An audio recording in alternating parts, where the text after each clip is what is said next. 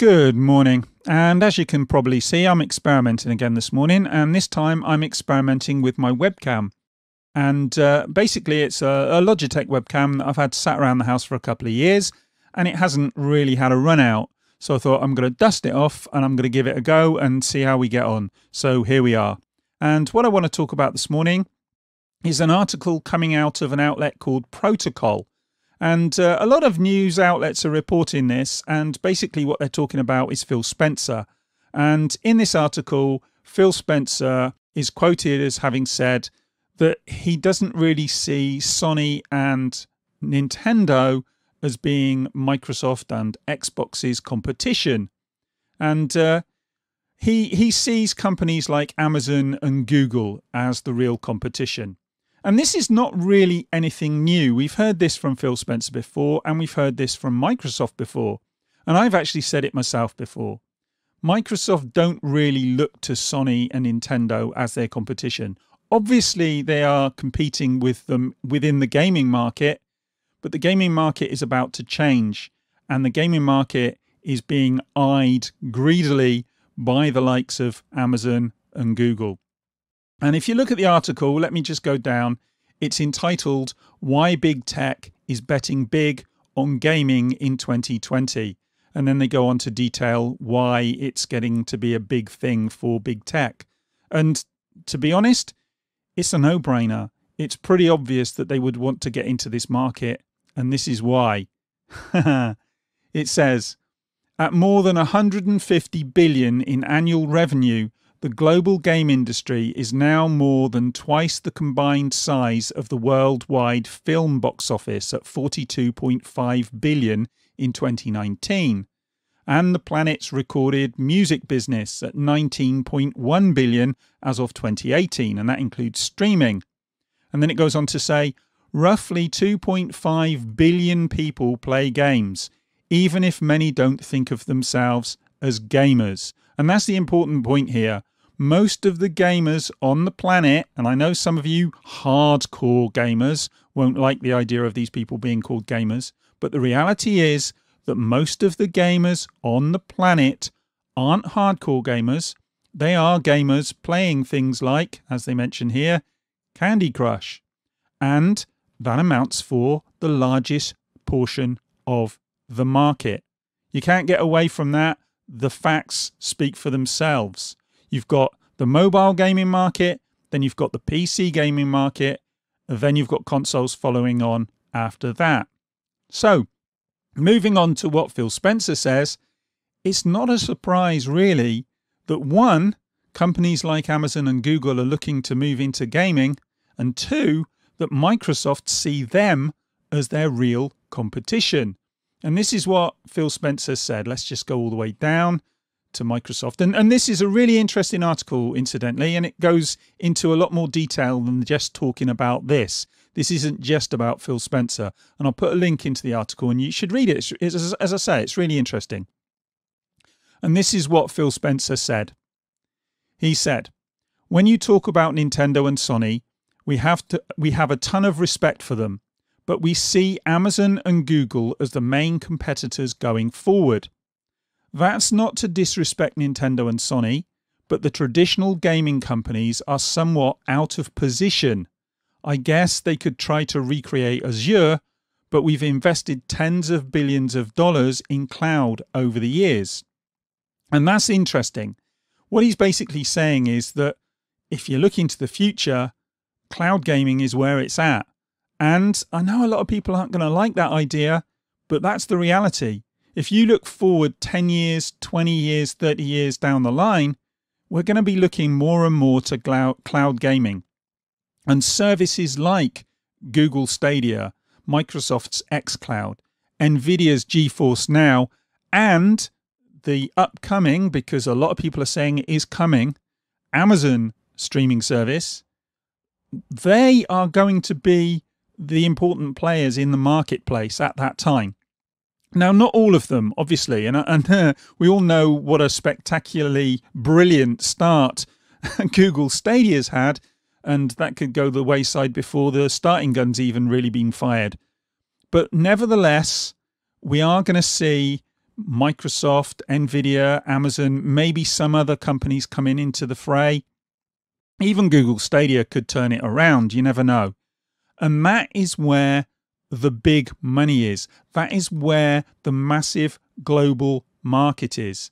As Phil Spencer goes on to say, I don't want to be in a fight over format wars with those guys while Amazon and Google are focusing on how to get gaming to 7 billion people around the world. Ultimately, that's the goal. And that's what these companies are looking to do. And I can't imagine that Sony and Nintendo aren't looking at this as well. We already know that Sony have done some sort of tentative deal with Microsoft to use their servers in some way. We don't really know how that's going to work. But the reality is that moving forward, the idea of owning a console and buying a disc are already starting to look like the past. Most gamers now buy their games digitally, and a lot of gamers are moving into having a subscription service. You know, the much touted Netflix of gaming. And who manages to crack that market and become the big player? They're going to make an awful lot of money. They're going to make a massive part of this big pie that they were talking about here, the 150 billion in annual revenue.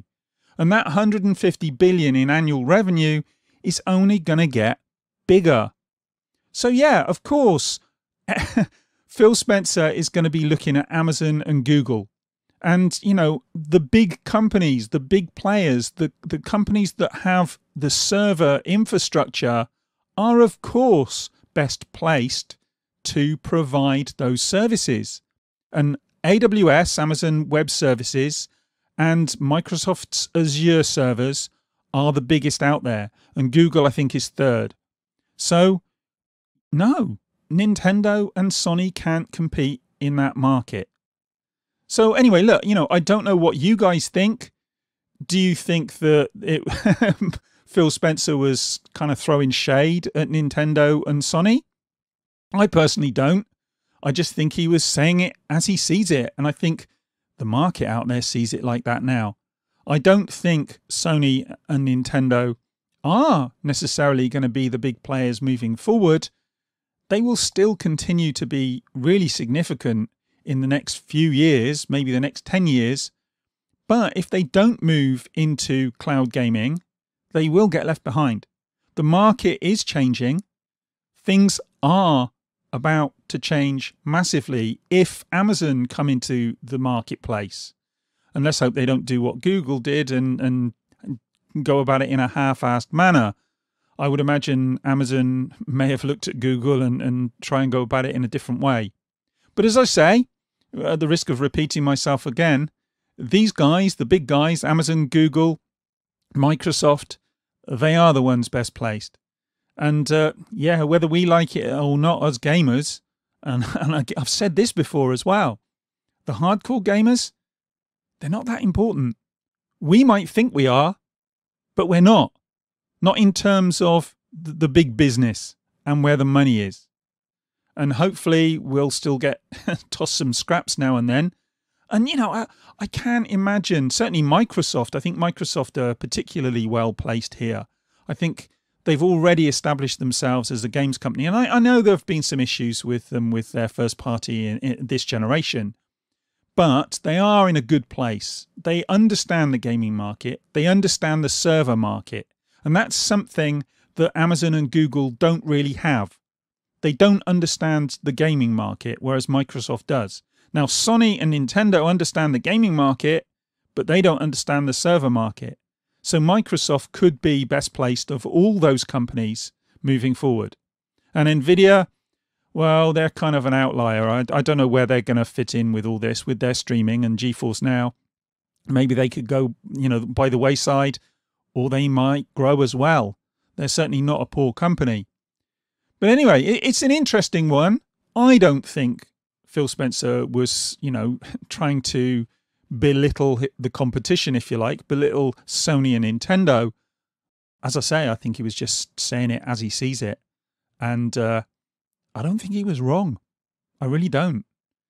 The market is much bigger and those hardcore gamers who like to play Gears of War or, or God of War and all those traditional fantastic games that we love to play. We just hope, well, we have to hope, I suppose, that they don't leave us behind and just focus on things like Candy Crush. I don't think somebody like Phil Spencer will do that, because I think on some level, at least, he is still a gamer and he is still a developer and he wants to develop those great games.